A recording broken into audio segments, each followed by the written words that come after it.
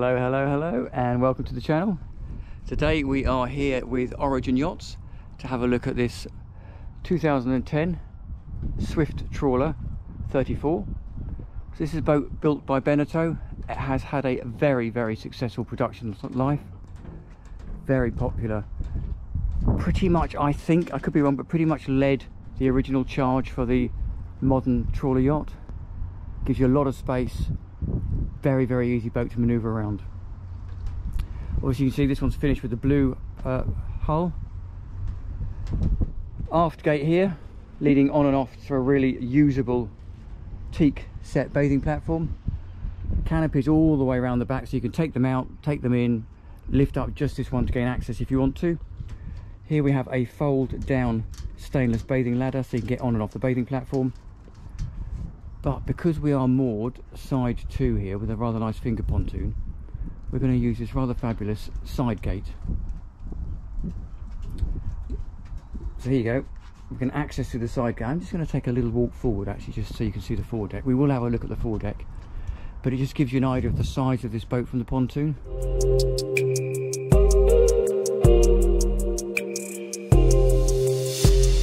There's quite a lot of volume to these guys, and it's got that very sort of recognisable flat windscreen trawler look. So as I say, we are going to board through this side gate here, which, if you can see, if you're single-handed sailing, is brilliant because it's one step onto the boat. Step number 2 takes you into the helm position, which takes you on board. But we are going to go here. We're going to board from the stern, or go to the stern. This is a wind door, so the idea with this is, if you're facing into the wind, which you normally do if you're sitting at anchor, the wind would normally blow down here and would make your aft cabin a little bit chilly.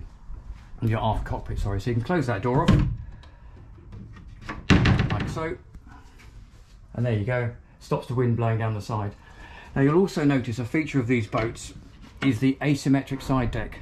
So you'll notice this side, where you've got the side exit and the cockpit door, you have a very deep bulwark with a nice wide deck. On the opposing side, much smaller side deck. We'll have a look at that when we are out. In fact, let's go and do that now. Let's go and look outside now. So the idea is, this is very much your berthing side. Nice chunky side door. 2 steps up takes you to the foredeck, and again, big wide side decks, nice high handrails, big space here for your sun cushions, which I believe this boat comes with. Anchor handling gear at the front, which is very much sort of small ship. Lumar ball winch and anchor winch, and then in here, nice big storage locker, and in there you can see there's a remote control for the anchor winch. A couple of sturdy cleats, another locker this side for some fenders. And then if we follow it round, you'll notice that the side deck this side is raised, so it's not sunk, and it's a little bit narrower. It does cut in a little bit because there's a storage locker here, which we shall have a look at while we're here, for your gas bottle and your water intake. It's quite nice, that's sealed and on a little strut. But obviously, because it's raised side deck, the rail is a lot lower, but it's still quite, you know, it's still decent width. Lots of anti-slip, non-slip surfaces. But again, if we look at this side, you can see quite logically how it drops down. And if I shut this gate off here and step in here for a moment, you can see how much more reassuring it is if you're in a sea and you're walking down this side. So there you go, that is the outside. While we're out here, let's go and have a quick peek up on the flybridge. So this is the cockpit space. In true trawler fashion, it's very much unladen. There is a pop-up seat over here. There's another door that we looked at from outside that takes you onto the swim platform, and there's switches here for your Lumishore underwater lights. There's a massive hold sort of storage locker in here. Let's have a look and see if we can open this bad boy while we're here.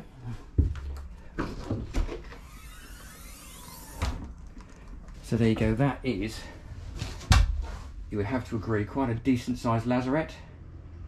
Lots and lots of storage. It's all lined, which is quite nice.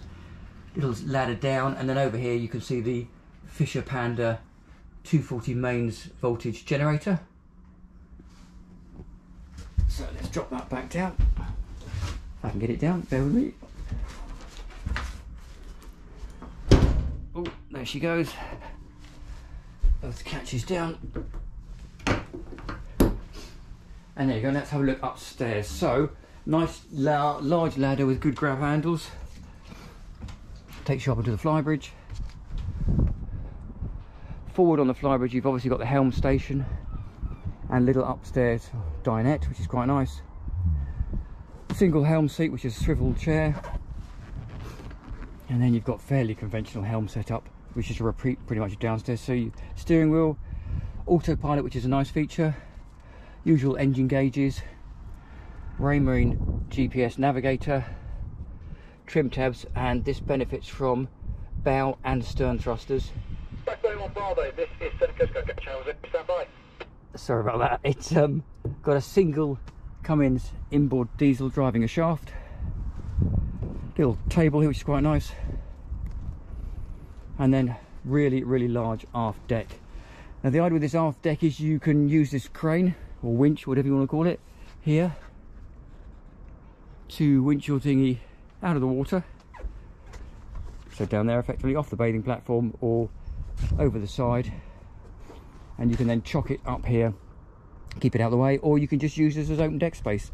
Current owner, I believe, has some folding deck furniture, sort of steamer chairs that they put in here, or you can put towels or cushions or whatever you fancy. Pretty much your choice, but you do get a true sort of trawler mast. So there's a TV dome up there, enclosed radar, floodlight, and an omnidirectional TV zone. If we just take a quick look forward, you can see from this upper helm position how good the visibility is.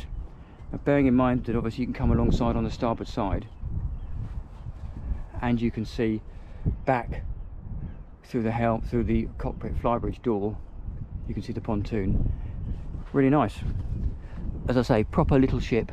This door folds down. There's a little stay across there to stop it folding down when you don't want to, but it does mean you can effectively put all the covers over here, because there's storage underneath that unit. Put all the covers on here and steer from down below. Talking of down below, let us go and have a look. Oh, I wouldn't suggest going down wooden steps in socks though. So this is the saloon. So it's double fold doors. So these doors fold in two sections, so you can open a small section if you want to and you're at sea and the weather's bad, or you can open the whole thing up as we've done now. And just to recap, you can obviously remove all of these canvas covers here and have this sort of whole inside outside feel to the boat. Couple of director's chairs here, and then all of that side section there. So what would normally be the side deck has been utilised to give cupboard space. The engine sits under the floor here, so I'll drop in a picture of the engine bay.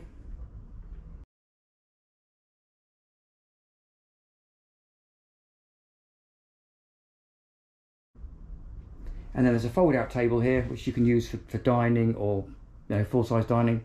And this little sofa here also is a fold out sofa bed, so you can fold that out and give yourself an additional double berth. This potentially then sleeps 6 people in, effectively, if you like, 2 cabins plus a saloon. In true trawler style, it's very much galley up on the port side. Again, there's more storage down here. I'm not going to open every cupboard, sorry, because you know what a cupboard looks like. Very large opening windows on both sides and over that side. And it's very much a full working galley, as you can see. Nice double sink, large storage drawers in here. Brilliant fiddle cup storage. So the idea with these fiddles is these things don't move around when you're at sea. Double gas burner hob and a full gas oven and grill.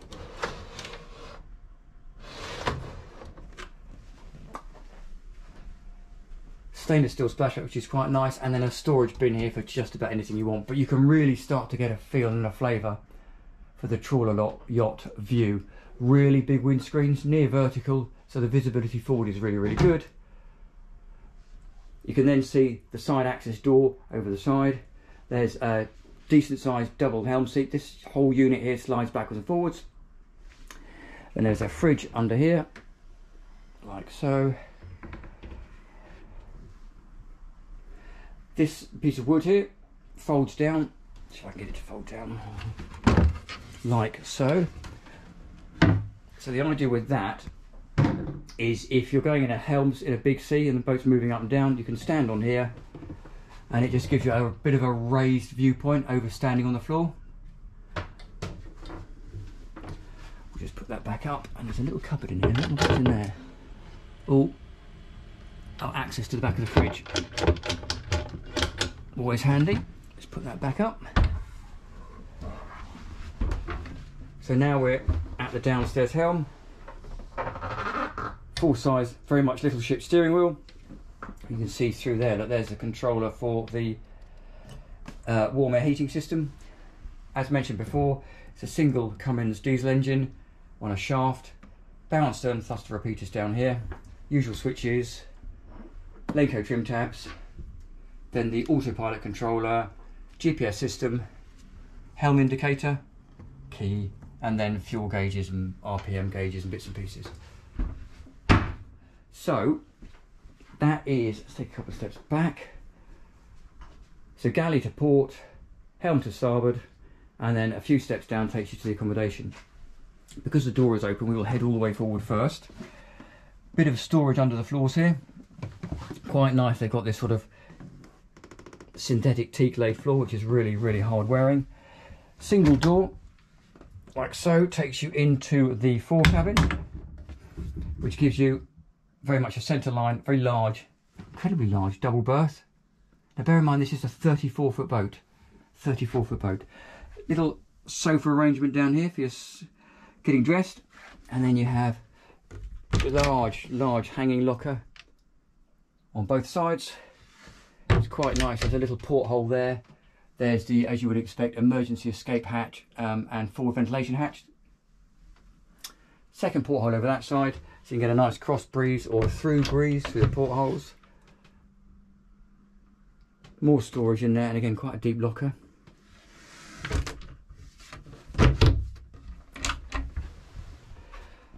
So if we then head back out, you can see the steps back up to the saloon, and underneath here are all the switches, master switches for the battery isolators and the trips.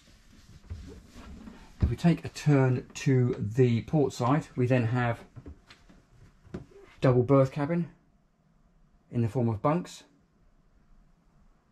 and again it's quite nice. Porthole there, another opening port there with a little curtain on it, and then there's down here is a little storage cupboard. That black circle is your Eberspatcher warm air heating vent, and it's just for the sake of it. Let's have a quick look under here, shall we?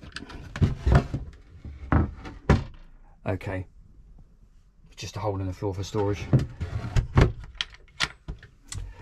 if I go into this cabin, you can see, because it's that trawler yacht effect, there's really, really good headroom. And over the far side, it's on the starboard side, there's another door which takes us into the heads. So it's a single heads on this boat, but you do get a decent sized one. So full size shower, which is really nice, and it's quite nice as well. It's a separate shower, so you're not pulling the shower out of the sink. Opening port light, mirror, lots of storage down below. There's a big hatch, and I'm guessing, I could be wrong because I've not looked at this yet, but I'm guessing this probably gives you access to, there you go, look at that, back of the helm. Proper little ship. So if anything goes wrong, you have pretty much got access to all of your marine electronics here. All the relays, all the Raymarine equipment, fuses, and even back of the hydraulic steering system. And it's quite nice actually. It's got a sealer, so it's a watertight door. Well, not watertight, but certainly water resistant. And there's a couple of quick access hatches here and here. And if we turn around, behind us is the loo itself. It's quite nice because it's got an electric pump loo, but it also runs on a freshwater flush system, so you're not going to get all the smelly seawater coming in that you'd normally expect. Also quite nice in the new look, you've got the hot water vent there, and in here another big storage cupboard, and also, as you'd always expect in a bathroom, bit of cross ventilation, so you can open the fore hatch, open the deck hatch, sorry, open the side window and let all that shower water steam away. So there you go, that is a Swift Trawler 34. I have to say, I really do like these boats. These are very much the kind of boat that you could spend a good few days on. There's headroom absolutely everywhere. At no point are you crouching down or ducking your head to go in anywhere. As I mentioned, you've got this beautiful walk around side deck.